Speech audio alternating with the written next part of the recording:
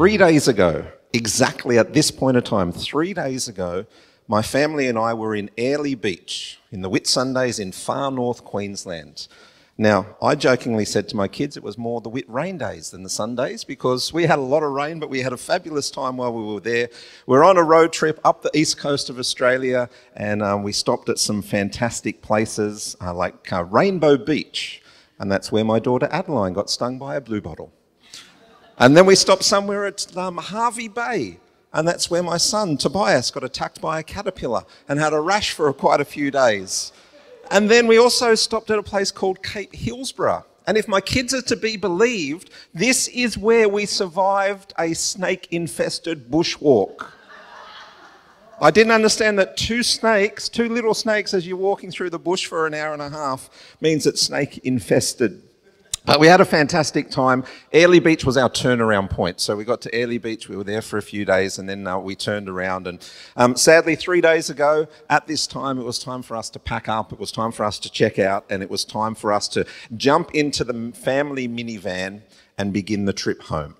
So, in those 72 hours since we left Airlie Beach, we have travelled 1,791 kilometres. We've run over a kangaroo. I've heard way too many times some just let me call it disagreement in the back of the minivan between some of the kids. Such and such did this, such and such did that. We made numerous toilet stops, probably too many to count. And we went through some funny town names. A place called Billa, and another one, Goondiwindi. This was Cohen's favourite for the next 2 hours, I think, maybe longer. All he could say was Goondiwindi, Goondiwindi this, Goondiwindi that. So I know what's going to happen this afternoon. You'll be saying to yourself and to your family, Goondiwindi. It's a fun name to say. Anyway, so that's been our last 3 days in the Hindson household. And you might be thinking, well, what does this have to do with Easter, Wayne? What's it all about? Well, as I pondered speaking this morning, I started to think about Easter as a journey. And I started to think about the journey that Jesus went on. So it's a journey of redemption, it's a journey of restoration, it's a journey of relationship. And so what I really want to do is I want to travel or take us on a journey with Jesus across 3 days of Easter. So we're going to begin our message the night before, so the night of the Last Supper on Thursday evening, and we're going to go through until the night of the resurrection. So we're going to sort of go either side of Easter because it's a journey that wasn't beautiful like the journey that we undertook, but it was a journey that was much more important than anything that we did as a family. So my message this morning is called 72 Hours. And I want to journey through 72 hours around Easter, the night before Jesus was crucified until the night of his resurrection. Now, I'm going to say this. We do not have time to go through every single event that took place in those 72 hours. So I am going to kind of weave in and out of the Easter story.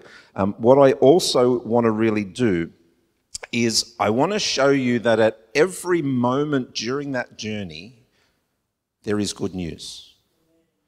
The good news, if you've been in church for any length of time, we celebrate today, we celebrate Easter Sunday, we say that he is risen, and that is true because the resurrection was good news. But I want to show you this morning that right through the Easter journey, there was good news. In amongst what was pretty horrific and what Jesus went through, there was continually seeds of good news that was there. 72 hours changed the course of human history. It changed the destination of mankind forever. And it was all because of the transformative power, the obedience and the sacrifice of Jesus. And so that's what I want to dig into this morning. So let's begin on Thursday evening. This is known as the Last Supper. Okay, so 72 hours begins on the night before Jesus is to be crucified. The air in Jerusalem is thick with anticipation as the Passover season begins. Jesus and his disciples are in the upper room. They're enjoying the Last Supper. The 12 who have walked with Jesus, who have talked with Jesus, who have learned from him, who have witnessed the miracles, they are all there. The fisherman, the tax collector, the doubter, even the betrayer. They are all together in the upper room. And it's a special time for the Jewish people because it's a reminder, Passover was a reminder of their deliverance from Egypt. And so they're celebrating that. And in Luke 20, verses 15 and 16, here's what we read. Jesus says, "I have been very eager to eat this Passover meal with you before my suffering begins. For I tell you now that I won't eat this meal again until its meaning is fulfilled in the kingdom of God." So for the disciples, this is just another celebration. It's another Passover celebration. It was just something that was very, for them, steeped in Jewish tradition. And so they're celebrating it, not really understanding the gravity or the importance of this Last Supper, why this Passover was different. So it's a sacred moment of instruction and fellowship, yes, but that what the disciples don't understand, and what we, with the benefit of hindsight and history, have the opportunity to know, is that within the next few hours after they gather together, the weight of the world's sins will rest on Jesus' shoulders. And so it's a very special, special time. And I think Jesus is actually rewinding the clock, because 9 or 10 days ago, what Jesus has actually told his disciples was that his crucifixion was coming. We read that in Matthew 20:19. He says that he would be mocked, flogged with a whip, and crucified. So Jesus has already foretold to his disciples. And so as they have the Last Supper, it's almost like he's saying, "Hey guys, remember what I said a week and a half ago? Well, I'm going to remind you again so that you are prepared for what is to come. You are prepared for the crucifixion that will happen in just a matter of hours." They don't fully grasp the situation, the disciples. But even in this moment, I want to say that there is good news. And I want to show you the good news that is there. And you might be thinking, well, you know, as a man sits with his friends that he's done life with for 3 years and says, "Hey, I'm going to be crucified, I'm going to be flogged, I'm going to be mocked, all this is going to happen." You might be thinking, well, where is the good news? Well, I want to say this, and I want you to grasp this. In God, no matter how dire a situation, there is always his goodness in amongst it. No matter how dark the night, God's goodness is there. No matter how deep the valley, the goodness of God is there. Sometimes it's hard to see, and sometimes we've really got to find it. We've got to search for it. We've got to want to find it. But I promise you it is there. Our family has been through some really hard seasons, but his goodness has remained with us right through that. And so that is a truth I need you to grab hold of. So these men, they're sharing communion together. Jesus breaks some bread and he says to his disciples, as we celebrated this morning with communion, "This is my body, which is given for you. Do this in remembrance of me." And then he does likewise with the cup. And this is where I want to focus in terms of the good news, because it says in Luke 22:20, "This cup is the new covenant between God and his people, an agreement confirmed with my blood, which is poured out as a sacrifice for you." The bread, his body; the wine, his blood. Where is the good news? Where is the good news? The good news is the new covenant that Jesus has just instigated. It is a new covenant for mankind and God.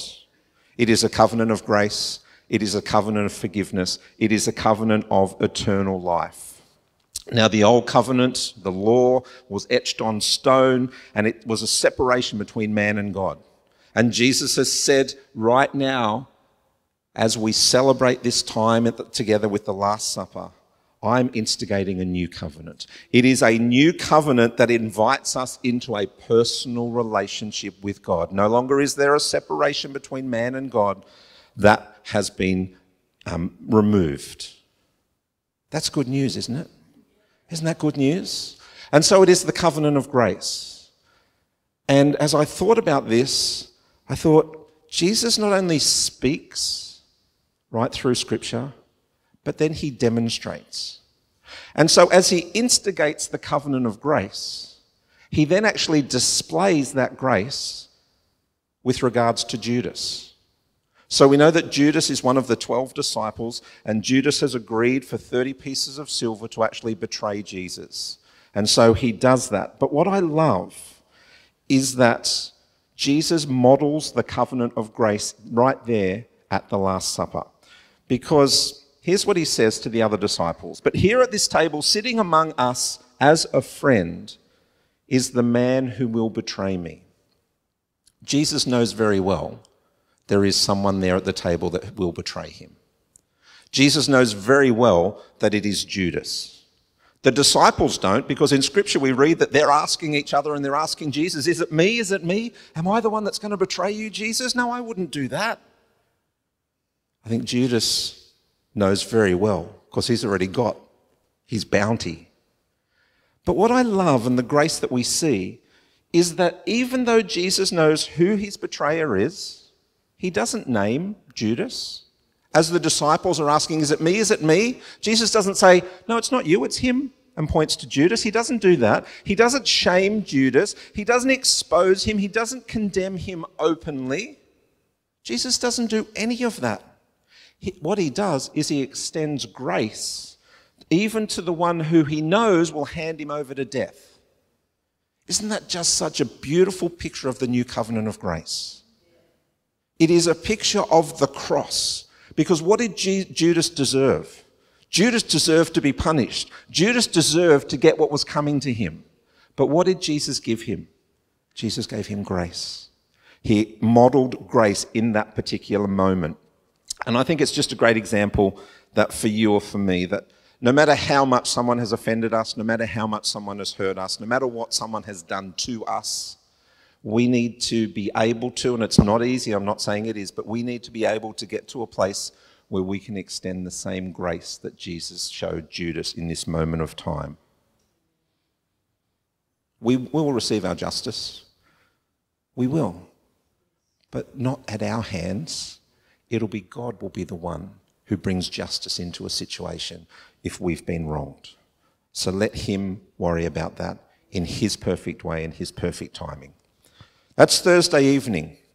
Then we head to Thursday night and the Garden of Gethsemane. So after the Last Supper, Jesus and his disciples, they retreat to the quiet of the Garden of Gethsemane. They're surrounded by ancient olive trees, and because Jesus knows what is to come, he also knows this is a weight I cannot carry alone. And so he retreats to the quiet of the garden to spend some time with his Father, to spend some time in prayer. He separates from the disciples and he has some quiet time with God. It's such just a beautiful picture, I think, for you and for me. When things get tough, when we feel overwhelmed, let's just go to a quiet place and spend time in our Father's presence. And he will lighten the load. He will ease the burden. He will help to carry whatever we're going through. And we see what Jesus is going through because he's sitting with Peter and James and John. And here's what he says to them. My soul is crushed with grief to the point of death. This is the humanity of Jesus on display. He knows what is coming. He knows what the next number of days, next couple of days is going to bring. And so in that humanity, he is grappling with the weight of what is to come. He knows it's a moment that's been prophesied for a long time. But he also knows something else. He knows this is God's redemptive plan for mankind. He knows that this is something he has to go through in order for God's plan to be fulfilled. Yet even knowing that, he pleads with his Father. He says this, my Father, if it is possible, let this cup of suffering be taken away from me. Yet I want your will to be done, not mine. I love the posture of complete surrender. What might you or I pray in that moment of time? I've got a feeling we might pray this. My Father, if it is possible, let this cup of suffering be taken away from me. That's what I think we would pray. I think we would leave the second line off. I don't think we would say, yet I want your will to be done, not mine. But that's what Jesus does, and it is repeated again. He says, my Father, if this cup cannot be taken away unless I drink it, your will be done. Your will be done. God could quite easily have stopped what the events that were to come. He could have stopped it right then and there and changed the course of history. But he didn't, because there was that redemptive plan for mankind. And so In his complete surrender, Jesus is saying, I choose not to interrupt the plan that the Father has. I choose to surrender to his plan because I know that it is a plan that is much bigger and greater than anything that I can do. And I think maybe for you and for me, there's a lesson in that. God's got a plan for your life. He's got a plan for my life. He's got a plan for every single person's life. Whether they accept that plan or not is up to them. It's up to you. It's up to me. The challenge, though, is in his plan for your life and mine, can we surrender to that? Can we surrender to his will, to his plans? Can we actually allow him to truly be Lord of our life? It's easy to say, but it's not easy to do. It's really easy for us to go, yes, Lord, your will be done. But what about when he asked you to do something that's seemingly outrageous? What about if he asked you to go somewhere that is completely out of your comfort zone? What about if he asked you to go and speak to someone and share the good news with someone that looks completely different than you? Maybe they look a little bit scary because they're a little bit different. What if he asked you to actually do that? What if he asked you to stand when all you want to do is run away? Do you surrender to his will? Or do you think, I got this one, God. We'll catch up next time. I know it's a challenge for many people. And I think more and more in the world we live in, it's getting harder and harder. Because we live in a world that is self-orientated. And I've been sort of just dwelling on this and sitting on things for a little while, but there's so many self-help books available. We get told to rely on self-confidence. We get told that we need to be self-reliant. We don't rely on anyone else, we rely on ourselves. That's the world that we live in. Yet that goes so opposed to what the gospel says, because the gospel says to lay down our lives and surrender to the will of the Father. It's opposing the culture, the world that we actually live in. Living the Christian life is not about self. Living the Christian life is about others. And I didn't have time to go into it. One of the things that I love is at the Last Supper, knowing that he's going to be crucified the next morning, Jesus lowers himself and washes the disciples' feet. That is a beautiful picture of serving others, not self. The Christian life is about surrendering to God's plan for us, even if, as we see in Jesus, it means laying down your life so that God's plan can continue. Because Jesus knew that in that moment of time, something much bigger than himself was about to happen. Jesus submitted to the Father's will so that the greatest act of love ever displayed could be seen by you and me. And years later, we can continue to be celebrating this act of love.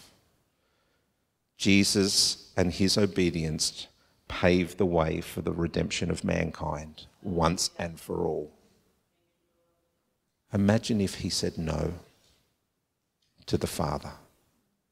Imagine if he said, I don't like that plan. I'm going to do something else. Where would you and I be today? We'd be in a mess. That's where we'd be. And I think this is why when Judas arrives with some soldiers, there's no resistance from Jesus. He doesn't put up a fight. He just surrenders to them, knowing this had to happen for the plan to continue. All right, so let's go to early on Friday morning. And this is where we have the mock trials that take place. The sun is rising on a new day, and Jesus actually finds himself at the house of the high priest. And in the distance, he hears some chatter taking place. And it's chatter between the leading priests and the elders and the teachers of religious law. And they're actually talking about Jesus. They're talking about his situation. They're talking about this supposed alleged troublemaker. And we read a bit about this in Mark 14. It says the leading priests and the entire high council were trying to find evidence against Jesus so they could put him to death. But they couldn't find any. This is what Jesus wakes up to hear on Friday morning. Some scheming from the religious leaders in terms of how they're going to put him to death. But they can't find any evidence. Do you know why? Because there is no evidence. There is no evidence there. And so what actually happens is the high priest, they rise to their feet, and this is where we start to see the greatest injustice ever. The greatest injustice ever taken place in history. Because the high priest says to Jesus, "Are you the Messiah, the Son of the Blessed One?" And Jesus says, "I am. I am. And you will see the Son of Man seated in the place of power at God's right hand and coming on the clouds of heaven." The high priest didn't like this response. He's probably understating it. 2 words, as Jesus said, "I am," was enough for the high priest to get revved up. And so he says, he tears his clothing, showing his horror, and he says, "Why do we need other witnesses? You have all heard his blasphemy. What is your verdict?" "Guilty," they all cried. "He deserves to die." He deserves to die. Did he deserve to die? Did he deserve to die? No, he didn't. But I do think there's a valuable lesson for you and for me in how Jesus responds. Because I've got to tell you, if that was me and I was falsely accused, I was falsely found guilty, I was told that I deserved to die, my righteous anger would come to the top. And I would want to defend myself. And I would want to shout down the lies that the religious leaders are saying at this point of time. But Jesus does none of that. He doesn't do any of that at all. He simply responds with the truth. He simply says, "I am." He doesn't expand on that. He doesn't say anything else. He just says, "I am." He confirms what the religious leaders has said. Now, for you and I as followers of Jesus, we will be accused of something at some point of time that is not true. If it hasn't happened yet, well done for getting this far in your journey. It will happen. Because we are in a spiritual battle, we are fighting an enemy who wants to steal and kill and destroy you and me and the church and the glory of God. And so accusation and false accusation will come against us. And in that unfairness of the situation, we can want to defend ourselves. We can want to speak truth. We can want to right the injustice. We can want to clear our name. We can want to prove the other person wrong. Can I just say today, don't do that. Don't do any of that. Your flesh will be screaming at you. That's what you want to do, I promise. But I want you to listen to your spirit in that moment. Listen to the Spirit of God that dwells inside you. And maybe use Jesus as your example in how you respond to those false accusations. He didn't raise his voice. He didn't shake his fist. He didn't berate the high priests and the religious leaders. He didn't dismiss the false testimony. He oh so calmly spoke the truth. And that is what we need to do. No matter the situation, we just need to speak the truth. And I think for Jesus, he knew that no matter what he said, the outcome wasn't going to change. No matter what he said, the religious leaders of the day would find him guilty and sentence him ultimately to death. But Jesus knew something, and this is the good news for you and for me. And we find it in John 8:32. You shall know the truth, and it is the truth that shall set you free.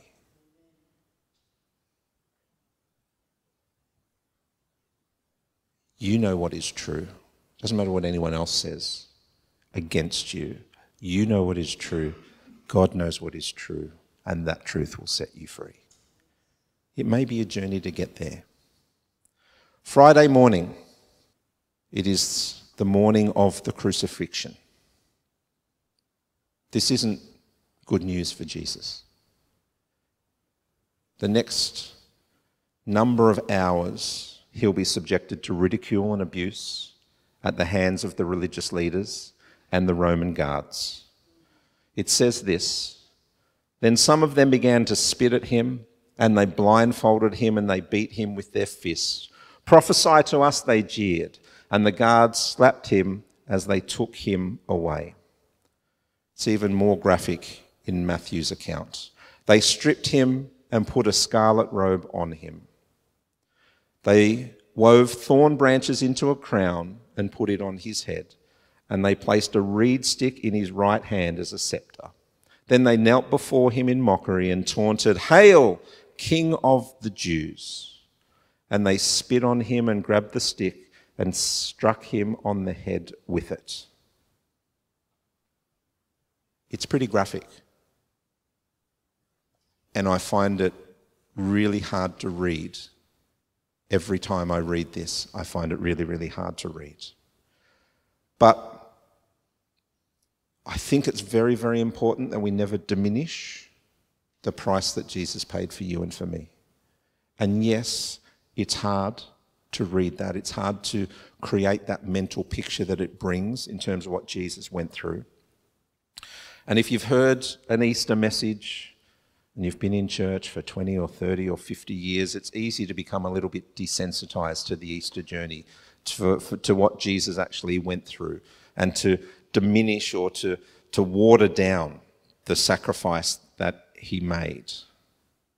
But I want to remind you of something, that for Jesus, the road to Calvary was a journey of pain, it was a journey of humiliation, and it was a journey of abandonment. That's what he did for you. He went through all of that for you. That was his journey to the cross. The sinless Lamb of God, a man innocent of all the accusations that were thrown at him, suffering for you and for me. And sadly, the worst is still to come for him. So the same soldiers that mocked him, that taunted him, they lead Jesus away to be crucified. He's bloodied and no doubt in immense pain. Now he's actually forced to carry his own cross. So it's not enough what he's gone through. Now the soldiers say, you need to carry your cross to Golgotha or Calvary, his place of crucifixion. It's outside the city walls of Jerusalem. And you might be thinking, well, where's the good news in that? Where's the good news so far in the crucifixion? Well, I want to point something out to you that is found in Matthew 27. It says, along the way, as Jesus is carrying his cross, they came across a man named Simon who was from Cyrene, and the soldiers forced him to carry Jesus' cross. The good news is this: no matter what you're going through, no matter how hard the journey you are on at the moment, God has placed a Simon in your path. He has placed someone in your path that will help you to carry your figurative cross, whatever that is, whatever burden it is that you're carrying at the moment. Someone to lift you up when you're feeling down. Someone to encourage you just to take the next step and the next step and the next step. That is the good news that we find in this part of the Easter story. There is always a Simon in your path. So around 9 o'clock in the morning, Mark 15 tells us that, less than a day after the Last Supper, Jesus is nailed to a cross alongside two other criminals. At that point in time, he once again is ridiculed by both random people who are just walking past, shouting out their opinion of events that are taking place, ridiculing Jesus, but also at that point by the leading priests and the teachers of religious law. They saved others, they scoffed, but he can't save himself. Let this Messiah, this King of Israel, come down from the cross so we can see it and believe him. He is ridiculed because at this point of time, what Jesus has said does not appear to line up with events that are taking place. But I love that once again, remember that new covenant of grace that we spoke about the night before at the Last Supper. Once again, Jesus has the opportunity to show grace towards those that are mocking him. And he offers prayers for them, because here's what he said: Father, forgive them. They don't know what they are doing. Forgive these people that are walking past and mocking me. Forgive these religious leaders that have falsely accused me and sentenced me to be here on this cross. Forgive them. Can we pray a forgive them prayer for those that have done likewise to us? That's a challenge, isn't it? Because sometimes we just want to beat them up, you know. But that is what Jesus is modelling here. It's that covenant of grace. Can we forgive the actions of the people but still love them? Because that's what Jesus is doing. He's forgiving their actions, but he is continuing to love them. And it's out of that love that he is actually praying for them. He is praying to his Father, saying, forgive them. And sometimes, maybe just sometimes, people who have done things to us, they too don't know what they are doing. Maybe they've done something without really knowing why. And maybe they're deserving of your forgiveness or my forgiveness.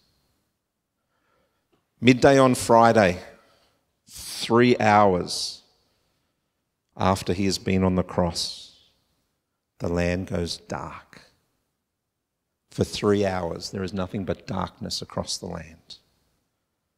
Jesus hangs upon the cross, bearing the weight of humanity's sin and shame.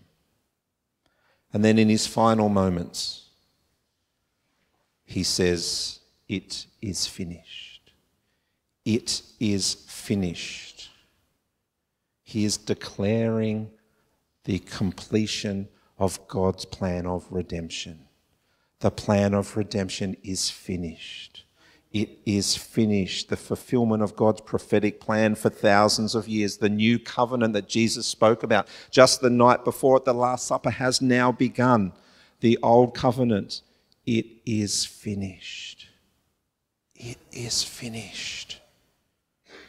And as Jesus takes his last breath, the earth trembles, and I think the heavens weep at the sight of their Creator there on the cross, bloodied and in agony, in death. And Matthew 27:51 says this, at that moment the curtain in the sanctuary of the temple was torn in two. From top to bottom the earth shook, rocks split apart. Now if you don't understand the curtain and the power of that, I want to very quickly explain that to you. So the curtain was basically an item that separated man from God. Under the old covenant, if you wanted to commune with God, you had to do that through a high priest. He is the one that would go into the temple and would go behind the curtain and speak with God. But as the curtain was torn in two, that separation between man and Creator disappeared. It disappeared. Now, under this new covenant that Jesus promised, we have a direct path to communion with our Creator. No longer do we need to go through a high priest. No longer is there a separation between man and God. And I'm going to show you at the end of this 72-hour Easter journey how that applies to you and to me. Friday afternoon.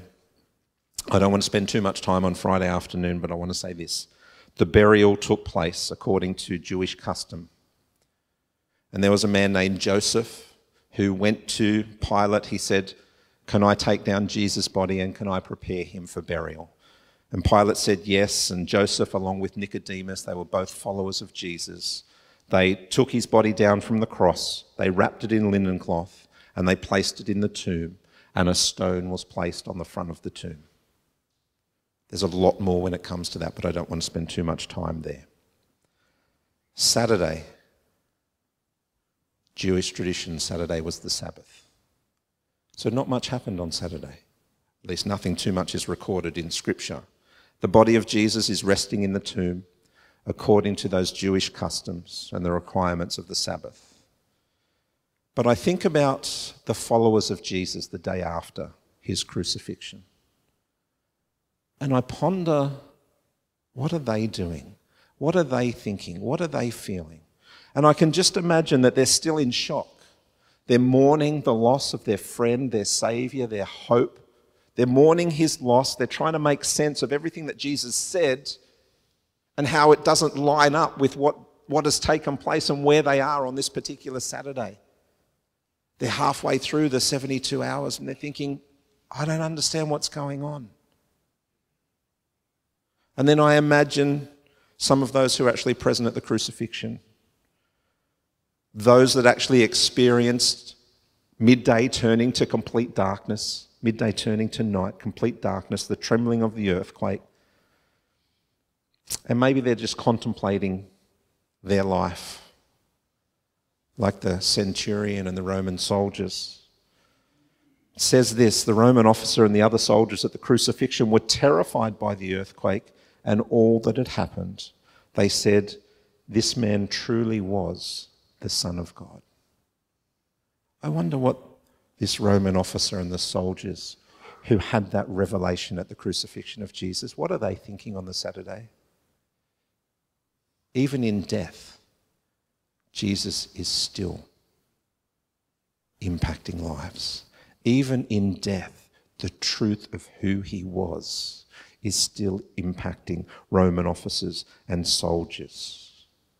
One thing we do know that happened on the Saturday was that those who had much earlier accused Jesus of working on the Sabbath, of healing on the Sabbath, actually are doing the same thing. They're actually working on the Sabbath. The same thing they accused of Jesus, they now find themselves doing. And we read that in Matthew 27, verse 62. The next day on the Sabbath, the leading priests and the Pharisees went to see Pilate. So the Pharisees, the leading priests, the religious men of the day are not observing the Sabbath. Instead, they go to Pilate to try and convince him that they put soldiers at the entrance to the tomb because they're worried that someone's going to steal the body of Jesus, and then Jesus' followers are going to say, look, you know how he said in 3 days? Well, look, he's not here. And so there's the hypocrisy of the religious leaders right there. And I know Amy touched on this last week, but those with a religious spirit will have one set of rules for them and one set of rules for you. Be careful of the religious spirit, even in the church. Often, not always, but often, they're not living under the new covenant that Jesus died to give us. They're stuck in the old covenant of the law. And so they're trying to force us to stick under the old covenant. Right, Sunday morning, the resurrection. Now, of course, this is good news. How could it not be good news? A man who was dead rose again and came back to life. It's very easy to see the good news of the events of Sunday morning. So if you're not familiar with the story, as dawn breaks on the third day, Mary Magdalene and the other Mary, as the Bible tells us, they go to visit the tomb. There's another earthquake, an angel comes down, he descends from heaven, rolls away the stone that is sealing the tomb. And then the soldiers that were there guarding the tomb, they're freaked out by what's actually happened, that they actually faint. The Bible tells us that they faint. And then the stone is rolled away, and the angels tell the two Marys, you're not going to find Jesus here. He's not here. He's not in the tomb. They say he isn't here. He has risen from the dead just as he said would happen. Come see where his body was lying. And so they do. They go into the tomb and they only find the cloth that is there. The body of Jesus is not there anymore. And so a short time later, Mary is actually crying. She's distressed. And then Jesus appears to her and he comforts her and he says, it's okay. What I said was going to happen has happened. I have risen. I have defeated death. But he then commissions her to go and tell the disciples that he has risen. Jesus also appears to other women who are on their way to tell the disciples. He appears to the two disciples who are on the road to Emmaus. There is this constant appearing, the reappearing of Jesus following his crucifixion. And that's obviously good news to followers of Jesus. It's good news to you, it's good news to me. But for them, they're able to see Jesus again. They're able to talk to him again. They're able to do life with him again. The good news of the resurrection is the fact that it's the fulfillment of God's promise of redemption. It is the fulfillment. It's a triumph over sin. It's a triumph over death. It's a triumph over the powers of darkness, and it's the beginning of new life. And that is why on Easter Sunday we celebrate the resurrection. That is the good news that is there. And when Jesus spoke those words, "It is finished," there is so much that was wrapped up in those words. The old covenant of the law, it is finished. The power of the enemy, it is finished. The sting of death, it is finished, because in him you and I can have eternal life as Jesus becomes our Lord and our Saviour. The resurrection of Jesus is a great reminder that his victory over sin and death is the ultimate good news. It is the reason that we celebrate who he is. It is a gospel that transforms lives. It brings hope to the world. Our world is filled with fear and uncertainty and despair. But in the resurrection, we have a message of hope, we have a message of redemption, and we have a message of eternal life in Jesus. And that is good news. That is reason for celebration, not just one day of the year, but every day of the year, every moment. All right, Sunday evening gets us to the end of our 72-hour Easter journey. And it's here that we find the disciples gathered again for a meal. Just as our Easter journey started with the Last Supper on Thursday evening, so it finishes on Sunday evening with what I'm going to call the First Supper. The disciples are gathered together, but this time it's under very different circumstances. The Bible tells us that they're actually hiding from the Jewish leaders. Their concern is that they will be discovered to be followers of Jesus and suffer the same fate as him. And so they gather together in this time of fellowship. But I love this. Suddenly, Jesus was standing there among them.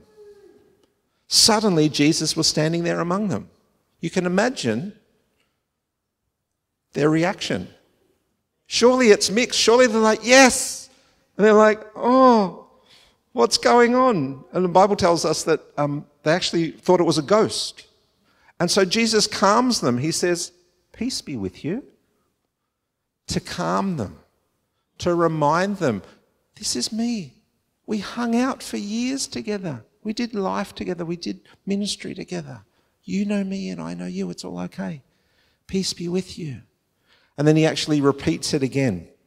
In a couple of verses later, he says, peace be with you. But then I think we see something that is integral to the growth of the church. It's integral to the future of Christianity, and it's the fulfillment of prophecy. Because in verse 22, here's what we read. Then Jesus breathed on them, that's the disciples, and said, receive the Holy Spirit. Receive the Holy Spirit. Remember before when I said the veil or the curtain was the separation between God and man? And as Jesus said, it was finished. As that tore in two, that separation disappeared. Now Jesus says to the disciples, and this is beginning of the church as you and I know it, he says to the disciples, here is the Spirit of God, and it's going to dwell inside you. And it is that same Spirit that dwells inside you, and it dwells inside me. It is good news for those 11. It is good news for you and for me. It is good news for the church today in 2024, because that is the dunamis power of God. That is his power, his Spirit that is flowing through us, that allows us to declare victory over situations. It allows us to perform miracles. It allows us to display signs and wonders, because it is the power of God that is flowing through us. And it all began there right in the 72nd hour, as Jesus said, receive the Holy Spirit.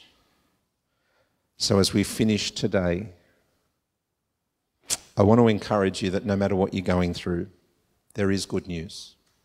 There is good news.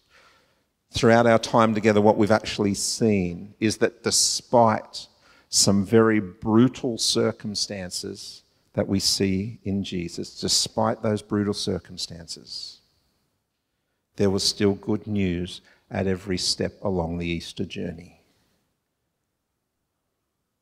It maybe wasn't apparent from the outset, and maybe you had to look beyond the circumstance, but the good news was there. The journey that began with Jesus' suffering and death now leads to everlasting life for all who believe in him.